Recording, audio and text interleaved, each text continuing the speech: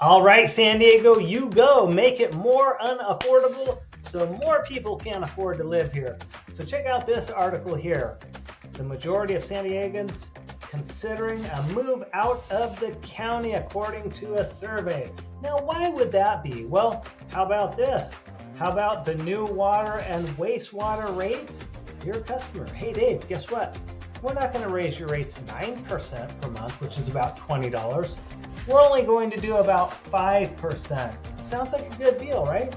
So the talk was about 9%. Well, we're down to 5%, so I really feel like I'm getting a good deal on my water rates. Unbelievable. How about this? San Diego Gas and Electric, notice of public participation hearings. They just want to raise our rates somewhere around, I think, 17% next year, 2024. 17%?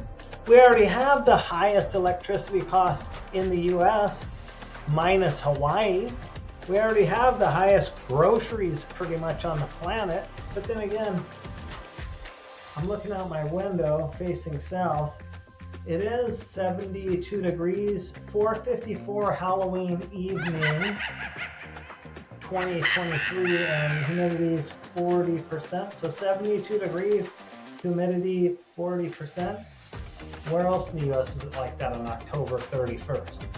You know, you are paying for the weather here. So if you're thinking about making a move out of San Diego, reach out. Unfortunately, my wife and I have helped a lot of our friends leave San Diego, and most of them are heading east. We can help you do the same. All of our information is in the description. If you're tired of wasting money on electricity, by the way, I got my power shirt on. I'm not only a realtor in the area, but I'm certified for solar, battery, and roof also. Helped a couple clients get solar on their homes here recently in San Diego. And if you want to save water, I used to install tankless water heaters and all about recirculating systems and ways to help you save money on water. If you want to stay in San Diego, we feel for you. It is an expensive place to live. It is paradise.